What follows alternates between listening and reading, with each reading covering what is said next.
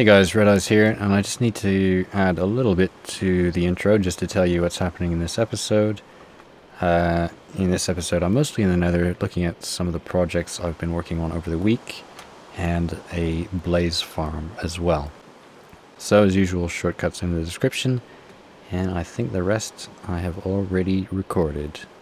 So, enjoy! Oh! There's a pig man. Hey guys, Red Eyes here, and I'd like to welcome you to episode 17 of Hermitcraft. And yeah, sorry for the delay. I've actually recorded 3 episodes this week and scrapped them all because I was trying to do sort of, build updates as you build and do updates as you go along. And I don't know, the episodes are just far too long and boring. So I don't know, I think I'll just show you what I've been doing, and I'll try doing that some other time, but yeah, it didn't work out for me.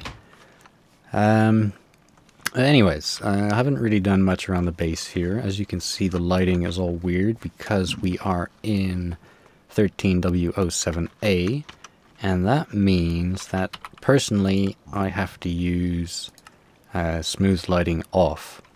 Otherwise, I get tons of lag, and yeah, it's not very good. But being in 1307A is good because it means all the comparators work. So my chicken farm up there works automatically now. I don't have to go up and unclog it. And actually, we'll just go up and check that's actually true, because I could be lying here. But as far as I know, it's working. And the test is really just to look in this comparator here. And yes, there's only 1 egg. And above there are none. There's just a glitchy chicken. So that means it's firing them out and they're not all stocking up here. So that is good. My item sorters for my mob stuff is working. And in theory, I should be able to turn on this hopper timer as well, because the 2 comparators were bugging out. So I'll do that now. And let's see, how much stuff have I got in here? Not very much. I'll put a little bit more in. And I got some redstone there, which I can hook up. Oh, I'll just turn that off. That's the override. And now this thing should start running, because this has been off for quite a while. And one thing I've noticed in the new update is the lag seems to be a lot better, although it is still a bit laggy around here. But yeah, that's very good, because there's no point having the big mold trap just sitting there. And apart from that, around here, I haven't really done much. Just, yeah, not much really. There's a big mushroom there I need to cut down. And oh, I've got 32 levels, so I was going to enchant something. And I know I could just use the books and stuff and get what I want. But I figure if I'm going to make a new pick, then I may as well start from scratch, and I could get a good one. There's always a chance. Let's see if I got fortune. Yeah, fortune there. And man, I don't know if you saw Zuzuma's viewpoint of the wither fight. But I wasn't really paying attention when he was speaking. And he said, yeah, I have a stack of blocks of diamonds. And he has a full stack of blocks of diamonds. So that's like 7 billion diamonds. And I've only got these 5. Although I might have a few more hidden around somewhere. But definitely not enough to make a stack of blocks. That's just crazy. Anyways, I only need 3 and a bit of wood somewhere. And that's just to use up these levels, really. Of course, I probably won't be able to name it. Don't think I have quite enough for that. But I just want to use up the levels, and I'll say that one more time. I just want to use up the levels. So here we go. Oh, there's the bell again. I must be lucky. Let's see, it's 2 o'clock in the morning. So I'll go for, that's the first one, and the second one. Oh, I was going to do it at 18 there. God, almost didn't get rid of those. Okay, 30. Oh no, I took the first one. Well, that's pretty good, really. Another silk touch pick. I just need to put some unbreaking on that, but I don't have the levels for that right now.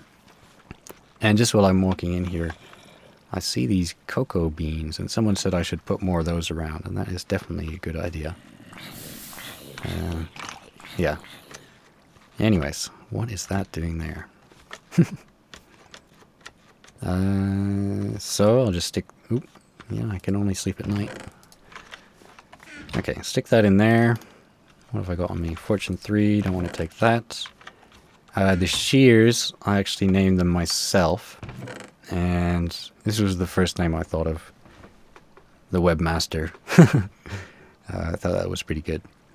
But yeah, I've put them on Unbreaking 3 and Efficiency 4. So that should do. Got an invisibility potion there. And I think I'll take another one with me. They come in really useful in the Nether for, you know, if you're getting chased by ghast and stuff. And I've been using a lot. So we'll go through here and see what I have been up to. So I did a little bit of cleanup in this potion sorting thing here. Getting it all looking nice. Trying to eliminate all the spawning pads. So I'll probably have to cover some of this in half blocks still, just so stuff doesn't spawn where the redstone is. But mainly... Oh man, this zombie meat is running out. And the reason I eat zombie meat is because it's free. That's basically it. I will set up a good farm sometime, but not right now. You can see this pad used to be 3 high, and I've reduced it to 1. I'll probably half block the whole thing, actually. Because when wither skeletons were spawning in there now, they suffocate. It's a bit silly, but, you know, they spawn and then they suffocate. So, not much point in that. Here as well, I've taken it all out. And fortunately, by doing this, I've turned these into big ghast spawning pads. So, I'm a bit scared for what will happen when one spawns. Oop, I'm giving it away there. But what I've been up to mainly for the first half of the week is building the box. Oh yeah. So I'm definitely going ahead with the wither skeleton farm in here. You can see I've got this sort of pattern on the roof, which unfortunately is not the same at both ends. And I have a few options to make that better, but I think what I'll do is just leave it for now. And that sound in the background is my cat knocking stuff over. But yeah, it's pretty big, and it took quite a while because I had to cover everything in netherrack. So I had to get all the netherrack, build these walls around it, put a roof on it, and then... Oh, I'm at the wrong end here. Oh, got no ender pearls either. Oh yeah, but while we're here, we'll look at something else I've been up to, or I need to do, is... Oh, there's a pigman. And I don't want a pigman there. So I'm going to have to blast away all this ceiling here. There's a big overhanging thing there, which is far too close to this box here. And same with all the stuff over there. However, I did start blasting over there. So where that lava is, maybe 15 blocks to the right and 20 blocks over, like sort of to the end of that platform there. There's a big island which is now gone. And yeah, I mean the footage trying to put together, it just didn't work. It was all, you know, I was here and then there, and it was, I don't know, I just found it boring, so I thought you would too. And the same goes for building what is under the roof, which I'm calling the box. Now the box is pretty much what it says on the tin. It's a big box. I highly regret using all this, what's it called, brick and iron bar, because it took a long time to cook all the bricks, and I don't know, just building it took ages, because I had the outside wall, and then I had to build the inside wall, and then take the outside wall off, and of course have to make it look nice with a pattern here, And I spent a long time thinking about how the farm is going to work up there, how those spawning pads are going to work. And I don't know, it's hard to test because I just don't get many spawns at the moment, because I only have these sort of two one-wide strips, which just isn't very much room. But the current design I was thinking of was a sort of clock-based one, where when something spawns there, it would get pushed in. I don't know, maybe you saw the pigmen right at the end there. And by doing this, you can see at this level it's all air blocked, so there's nothing in the way. And I think that's how you're supposed to do it, but I'm not entirely sure, because in my testing, it didn't really make that much of a difference.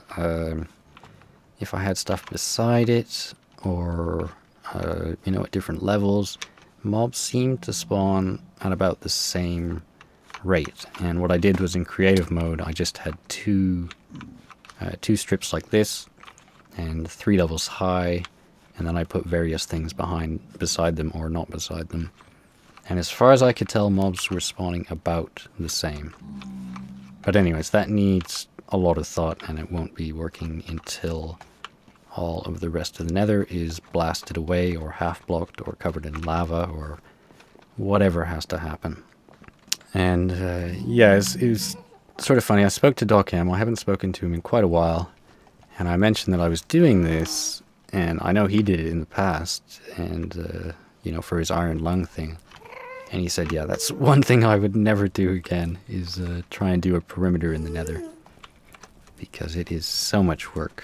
Although I think he did it before we had efficiency picks and that kind of thing. And I have been using efficiency 4 on breaking picks, or I've used 1 so far, just because it's so quick getting through the netherrack. And I'm going to be pouring lava all down here, so I've sort of made these steps of equal length, so that when lava does flow down, it will spread equally. And I'll make a big trough along the top. I'll have maybe a few lava blocks, and then, you know, get them to spread by making troughs and then letting it flow down once it's spread to the side. I hope that makes sense, but it'll be covered in lava, long story short. But yeah, the only interesting thing that really happened was I found out that if you hit a pigman with a TNT that you light with a flint and steel, obviously they'll chase you, that's known. But what I didn't realize is they'll chase you even if you're invisible. And it seems lots of other mobs do too. Once you annoy them, even if you are invisible... Well, what is this? I don't remember that. Even if you're invisible, they seem to chase you anyways. So, that's a bit annoying. Because then you come back in the Nether, take another invisibility potion, and they can't see you. Oh, so I'll just load up here. And I forgot to mention where we are, or where we're going even. And that is to a project I did today, and recorded another episode that ended up being about 20 minutes too long and super boring when I was editing it. But what it is, it's the first half of my dual blaze farm. Oh yeah. So, yeah, there it is. It's like a big box, got the blaze farm, or the blaze spawner in there. And I found this months ago, this thing. There's another one there. But yeah, I just never got around to using it. But now, because, well, primarily because I have all the enchanted books, I always need a decent amount of levels to do anything. But, you know, I don't have the XP farm at my base. And going to the end farm is kind of annoying sometimes. And one of the reasons is you only get ender pearls. Whereas here you get blaze rods as well, and they're very useful for cooking everything. So, yeah. As you can see, the design is maybe not one you've seen before. It's something I came up with a while ago. And, yeah, the way it works is there's these rings of pistons. And there's a line of redstone which goes all the way around the outside, and it does the top level. And then you can sort of see behind that blaze there's a hole. And the redstone goes down one, under a half block, and it continues on the level below. So it sort of spirals down. And as you can see, it's not running right now. The blazes spawn up there, and then they fall down.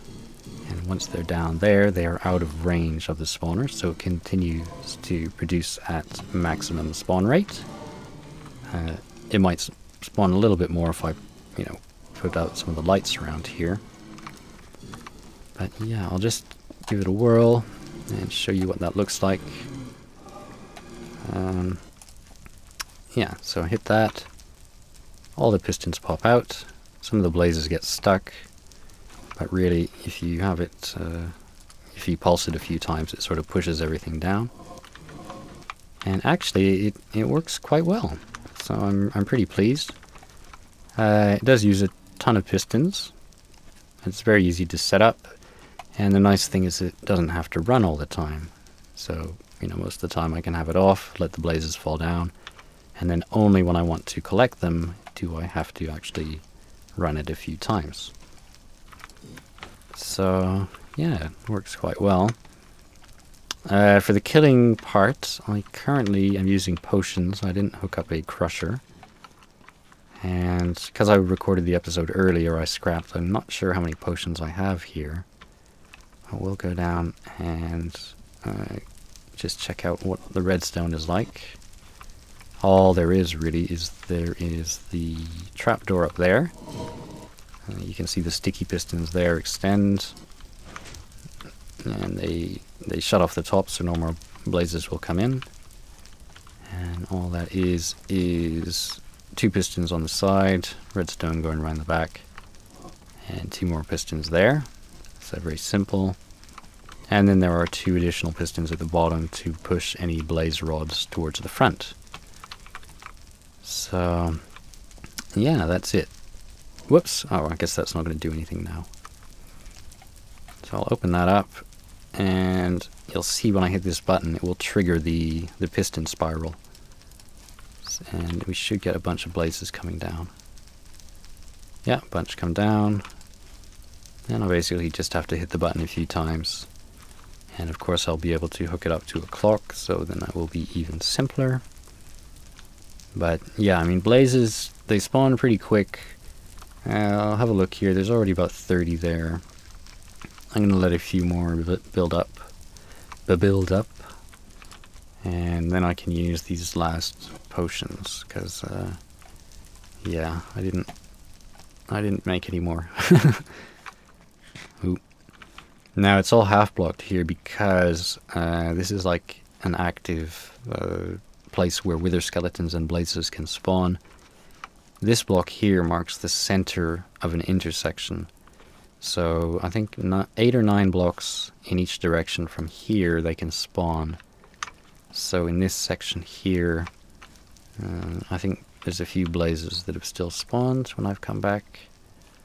There's none there now, luckily. And yeah, I came here a long time ago. Whoops, big lag. And there's even a enchanting area here, and you can see it's got 2 levels of books at the back there.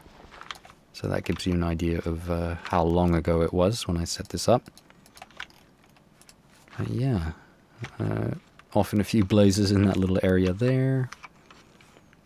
And just a bunch of random materials, netherrack. I think I've much more netherrack here. I've seen a bunch of wither skeletons in this little area here. There's none right now. And, oh, I don't want to get too far away because the blazes will start despawning, actually. And they might have done so already. No, I think it was just in range. Yeah, let's see. I mean, I hope you can see how this works. It's fairly straightforward, I think. It's not too complicated. Just hit that, and all the pistons go. And yeah, it's just in the corners where there aren't any, so there aren't any pistons pushing against pistons. Pistons! God! I have such a hard time with that word. I'm gonna call them pushies. But what I was saying is, yeah, the pistons are there. That's it. I mean, it's fairly straightforward. The nice thing about this actually is that each level is only 2 blocks high, and I think with other designs it has to be 3 blocks, although I have seen ones which actually are only 1 block high and all the redstone is behind. But because I was working on the other farm, which is going to take a long time to get running, and you have to, you know, break so much stuff and cover all the available spawning pads to get it working properly, the Blaze farm is the total opposite. I mean, you don't have to get anything cleared, you just have to build the farm in the space it takes, and then you get maximum spawn rates. So that is very appealing, really. It's quite nice. 45 there.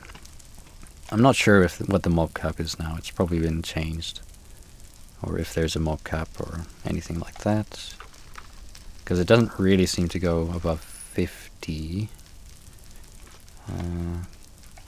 Well, maybe it does. But anyways, that's probably enough. I can't really think of anything else to talk about here without going too far away and allowing them to despawn. So, probably a good idea to keep that button a few pushes. That will trigger all the pistons.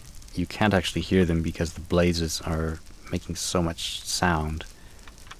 Even though you can't actually hear the sound, they're making a lot of sound, and it's using up all the game's sort of sound playing capabilities. But yeah, just hit that a few times. I can barely hear them in the background, the pistons. Yeah. So okay, I'll lock that off there. And I'm sure you've all seen this before. I should have made the other splash potion, the one that only lasts 20 seconds. And because I think this does the same thing, but it takes longer or something. I don't know, I'm not a potion expert yet. And also, I should put a dispenser here at this height, because when you dispense the potion at head height, it is more effective. So, yeah. Anyway, so I'll just chuck that in there. And poison myself at the same time. Yeah, the top is closed, so no fresh ones are coming in. And I'll let them drain down for, I don't know, 30 seconds, 20 seconds. Oh, my effect is run off. Run out, actually. Yeah, that should do. And now I'll chuck in the damage potion. Oh yeah, monster kill. Monster kill. So, as you can see, we weren't here very long. And how much XP am I going to get? 26 levels. And on top of that, let's see, I've got 21 blaze rods already. Oh, only up to 34, so I didn't get very many blaze rods that time. But yeah, I mean, it's pretty good. And I think that's probably all there is to say about it for now. I mean, the one thing is I didn't build both of them, so if you really want to know how this works, I can show you how I build it for the other one. And I'm not sure if I'll do what Etho did, you know, a conveyor system to connect the two of them, although that probably would make more sense to get them all together, and then it's just easier to deal with them. And yeah, I mean, all this area here, this nether fortress, I'll probably knock this down to this level, and then I don't think there'll be any wither skeletons or blazes spawning, because the area where they can spawn, I think it only comes down 1, 2, 3 to that block. I think they can spawn on there. So I'll just knock it all out, and then it will make more sense, you know, coming down here. Although I do have to stay in range of the blaze spawner itself, but you know, if I'm standing here, it's still in range. I think if I get back, let's see, I'm out of range here. So around here is the limit. But yeah, I wish I had more potions because there's a bunch of blazes there. Man. Right, we're going to do a little bit of exploring here. I think I came out here before. There might be some great big lava lake with a fortress in the middle. I hope I can get back up. I don't remember. Or else, I mean, there was one place I found a fortress that someone had like started inhabiting, but I haven't been able to find it again. And oh, maybe this is it. Yeah. And I don't know who it was. So we'll try and get up there. And oh, that's a weird one. It's like a oop. Have I got? Yeah, I got my feather falling. Oh, brilliant. Brilliant. Although I doubt it is this one. Anyways, I'm going to explore here for a bit. Oh, bugger. Oh, no. That was... I knew when I set out it would be a terrible mistake. And then you can see there's... Oh, one just despawned. That's funny. But he stole my boots. Exploring is a terrible idea. Should always stay at home. Oh well, I guess I'll show you my technique for getting my stuff back. Let's see. Oh, I got fire resistance. Yeah, so it should be okay. Just go straight through here. And I think I actually explored this place when the wither skeletons could spawn, because when I died there, I got a real flashback of dying in exactly the same space, same place. So it's quite likely that I've been out here before and met my end the same way. Only this time I'm invisible. I didn't bring a sword. I feel like a chump now. But yeah, you should be there. Shouldn't be able to see me. Very good. Have I got a sword? No, so I'll just have to set up a little barricade here. May as well give you some light as well. Ta-da! I'll just get those. There's stuff down there. Okay. Stuff down there too. So maybe there is a sword, but I think I'll just kill him with a pick for now. So actually, I'll take those away. Put them down there, and now he shouldn't be able to get in. Although I have seen one of these new 2.5 high wither skeletons get through a two block space. I think he just sort of charged through, but it was made out of half blocks, so maybe it was like a glitch. He looks ridiculous wearing those boots. They really don't suit him anyways. Thank you. And yep, still invisible. He must have just been like, what is going on? I'm getting picked in the... Whoa! Picked in the face. Wasn't paying attention to my food then. But, yeah. I guess this isn't the place where I saw someone. Although... I know, I was going to say that looks like a man-made platform I was standing on, but it didn't at all. Ooh, that's good. Got some pistons. I don't know why I went exploring with a bunch of pistons. Just spur of the moment, really. Oh yeah, I didn't actually put the boots on. That's why I took so much damage then. Right, that's a little bit better. And yeah, I'm not going to make the same mistake twice today, at least. I'm just going to head back.